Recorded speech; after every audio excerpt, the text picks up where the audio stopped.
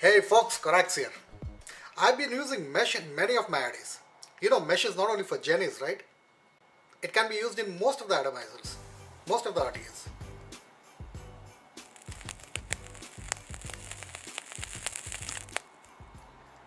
I have been asked many times, how do I make my mesh wicks? In this video, let me show you how.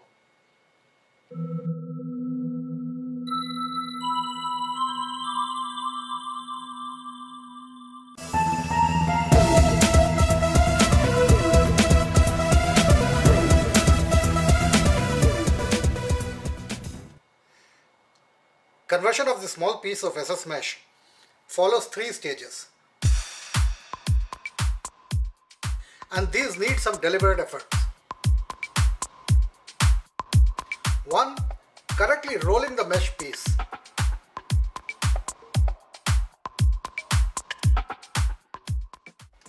2. Oxidizing it.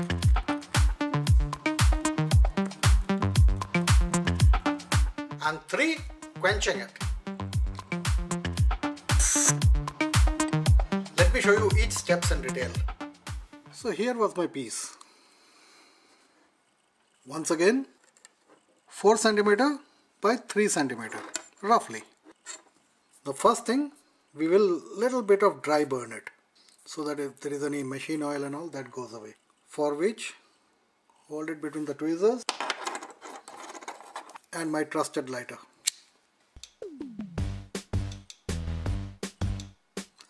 Nothing fancy equipment needed, no torch needed. I have a torch, but I don't use it. The lighter works just as good. The opposite side.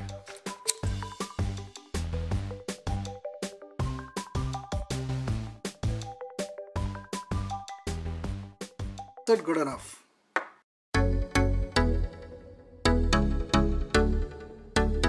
Then give it a slight crease at one end, a fold roughly about 1 mm, like so, and then crease it,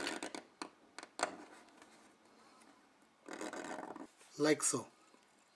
So one end has a fold, perfectly creased, the other end is open. Now this is the end which is going to be the outers of the wick. This end onwards I'll start rolling it. So for rolling, I'll be using a needle to give it a start.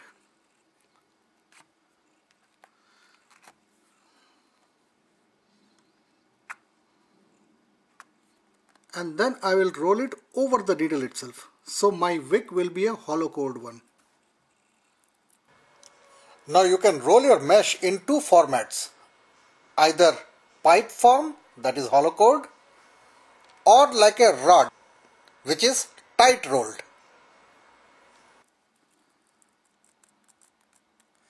Just ensure that it goes equally, the roll is equal from both the sides. Now you don't necessarily need to make it hollow core, but I prefer hollow cored mesh wicks. Like so. Then you can continue to roll it. Remember, the needle is still inside, so it has a hollow pinhole through and through, all across, like this. It's a tube. Now remember, with mesh, when you roll it one particular direction the way you started it, it gets tightened. So this is now tightened. Once you mount it inside your coil, if you feel it is loose, you can always roll it the other way. Then it becomes loosened up. So after you have done rolling the wick, there are 2 important things to be done. I have to oxidize it and I have to quench it. I'll show you what I mean by that. Here my roll is ready. My wick is ready. A semi-hollow one.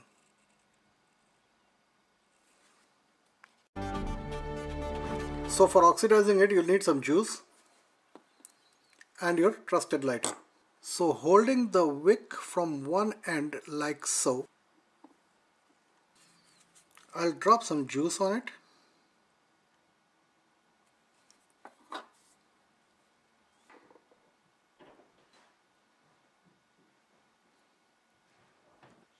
and burn it off.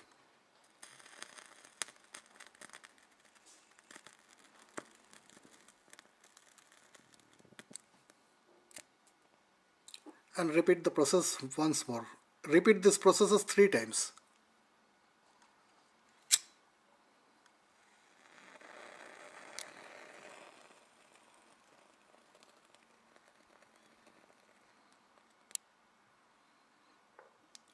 Rotate it and once more. Now it has started soaking the juice. Previously, if you had noticed, the juice was lying atop. Now it is soaking in. See? This is the third and last time.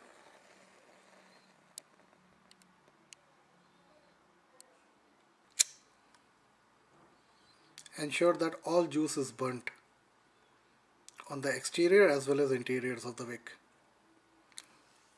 Like so. Now is the third step, quenching it. For which I'll bring in a glass of water. 3 times quenching it. Make it hot. Make the wick as hot as possible. And dip it in the water.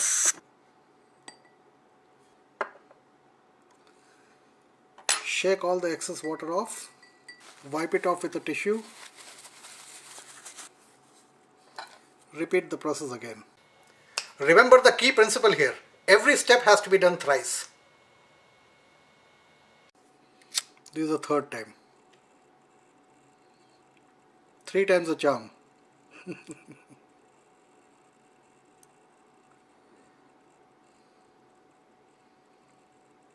And dip. So that's it. Our wick is ready. Wipe it off. That's about it, folks. Now it is ready to be inserted inside the coil. This was my fold. So that's how the stainless steel mesh finally becomes a wick. Now Corax, why stainless steel mesh? Why do we use mesh wick in our RTAs? These were predominantly for Genesis style atomizers, right? And we already have our Japanese cotton and rayon, so why mesh? Well, there are a couple of reasons. One, cleaner taste. Well, mesh will not give you clouds. These are not for clouds.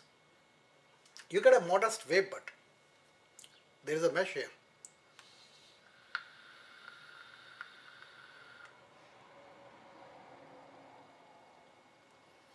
So vapor production is okay, but the key factor is the flavor. Any RTA, any atomizer, if you build with mesh, it will taste much better. You will get the finest nuances of your juice.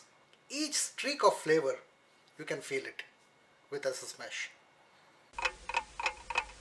Number 2, with Genesis, sometimes it was difficult to set up, but with most RTAs, it is pretty easy. Take a look.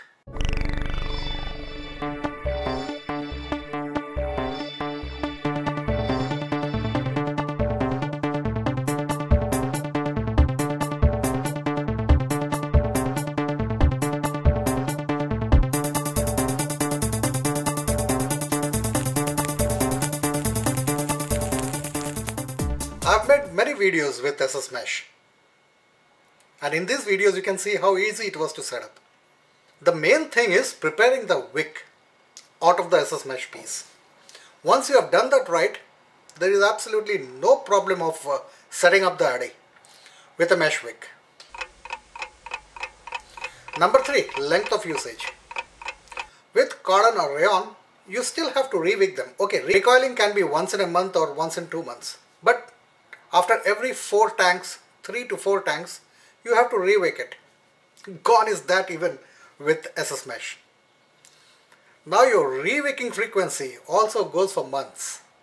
All you have to do is dry burn it and the coil and wick is again ready, as fresh. Fourth is, it is nearly foolproof. See, with cotton or rayon you still need to have the dimensions right. You need to know how much cotton to go inside your coil. or you get dry hits or flooding. With mesh, it's just a matter of inserting it rightly into the coil, cutting the edges, and that's about it. And fifth and final, no danger of burning your wick. Cotton or rayon, if it is dry burnt, it can catch fire, right? That worry is taken off with SS Mesh. So even if you forget to fill your tank, if it is a steel tank, you may get a dry hit, but nothing is adverse happening to your setup. The wick and coil will still be pristine. So these are the 5 major things, major factors why we prefer mesh over cotton or rayon. But the most important factor is the flavor. There is nothing to beat the flavor which you get from your mesh setup. So I hope friends you liked it. Folks who had been asking me, now you know how to build it. Thank you for watching. Bye for now.